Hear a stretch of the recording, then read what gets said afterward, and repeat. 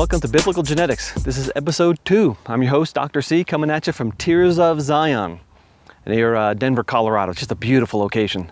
Up here, there's hardly any people. Here's a little bit of road traffic in the background, but I love nature and I love coming out and just talking about the beauty of God's creation and being able to be in it. So here I am.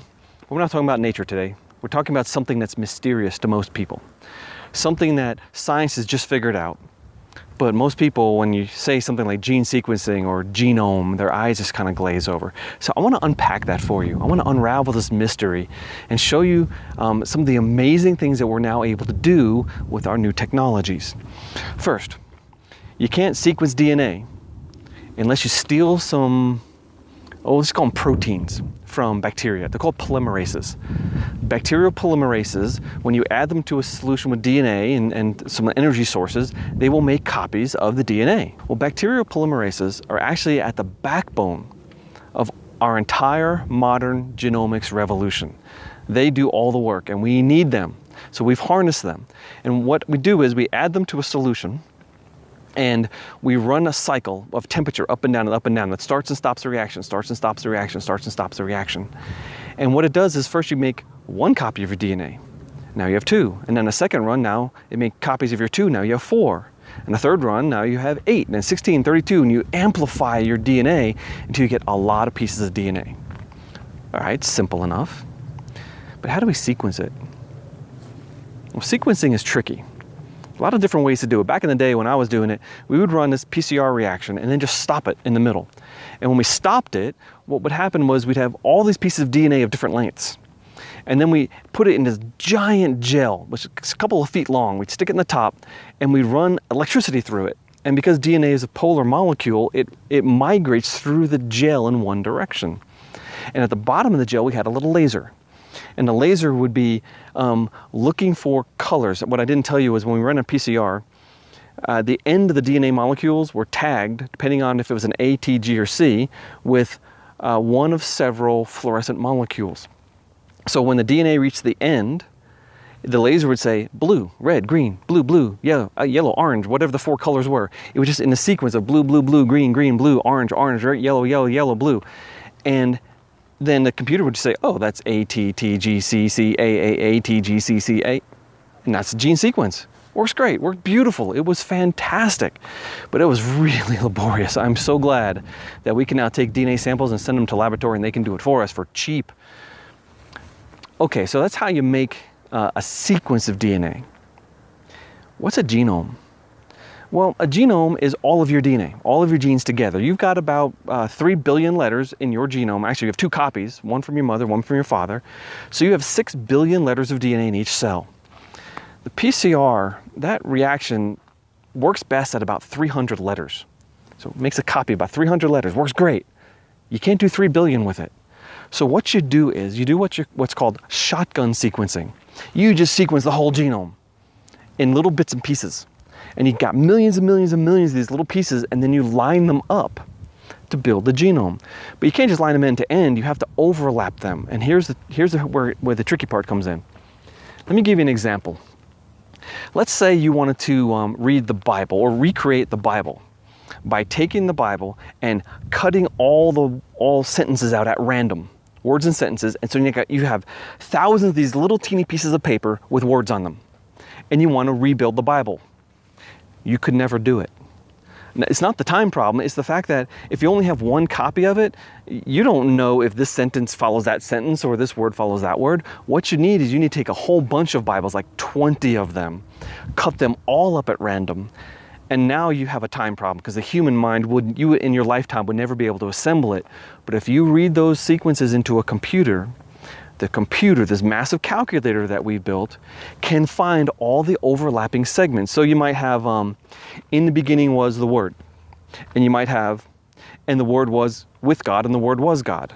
Well, those 2 things in our Bibles will come one after the other, but you need a piece that overlaps. So maybe you find a piece that says, was the Word and the Word. And then you can bridge those 2 things, and now you can string them together, and piece by piece by piece you can build that genome so that all 3 billion letters of your DNA are figured out. Okay, but it's a massive problem. Because if you did it letter for letter, your genome would take about 850 Bibles. So if you wanted to do this sequencing on the Bible, you'd need like 850 times 20 or 30 to get a really good, robust sequence of all those words in there.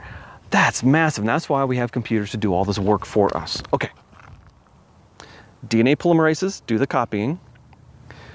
Computers do the assembling. After we run this thing called a polymerase chain reaction, or PCR. And that is beautiful. That's how it works. Another thing I also said, you need multiple copies so that all the pieces, you can overlap them and build a genome. Let me give you a secret. When they first did the human genome, they did exactly that. But the next logical thing to do was the chimpanzee genome.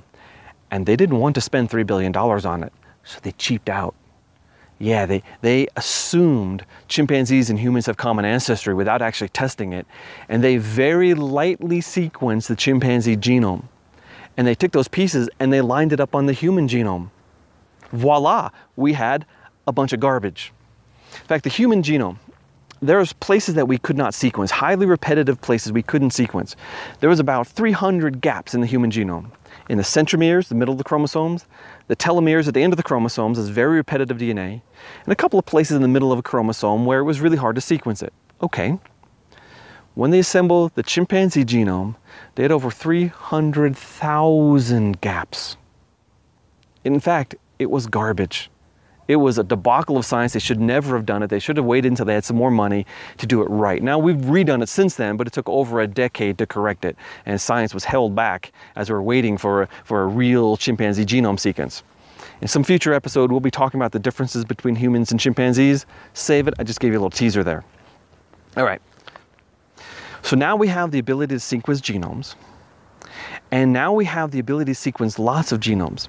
That first genome cost the government $3 billion. Well, the US government has launched the Million Genomes Project. They're going to sequence 1 million genomes for about the same price as they sequenced the first one. That's how much the technology has advanced over the last 20 years. In fact, it's literally 1 million times cheaper to sequence DNA today than it was just a little while ago. That's crazy, and that's changing everything. Because now we have DNA from thousands of people, soon to be millions of people from around the world. And those ancestry testing companies, they've got millions of people on their own. But the way they do it's a little different. You see, there's no purpose in sequencing the entire genome for most purposes. Most of the genome is exactly the same across everyone. So like 99%, I don't know what the percentage is, a huge percentage of the genome. It's 100% invariant. Why do you want to sequence that? If you're trying to tell the difference between two people, just look at the places that differ. So what they do is this. They take what's called a SNP chip. Ooh, SNP, SNP, single nucleotide polymorphism. Ooh, science, big words. Polymorphism is a difference you find between people. And what they do is they find a bunch of these that separate one person from another, one people group from another. They're called ancestry informative markers. They also use some medically important markers and some markers that affect your skin color, your eye color, and things like that. And what they do is they take this little piece of DNA and they put a little drop of water on a glass slide. And they put millions of them on a glass slide. In fact, Ancestry.com, they sequence, I think, like 900,000 letters that vary between people. And they're able to tell all this amazingly cool stuff. So now we are awash in data. We have so much data, we don't even hardly know what to do with it. And now with all that data, we can begin to test theories of history. The Bible claims to be a book of history. Genetics can test theories of history. What do you think is going to happen? Stay tuned. This is Dr. C for Biblical Genetics. If you'd like to support us, click the link, go to biblicalgenetics.com. You can find out how to do it. But for now, signing off.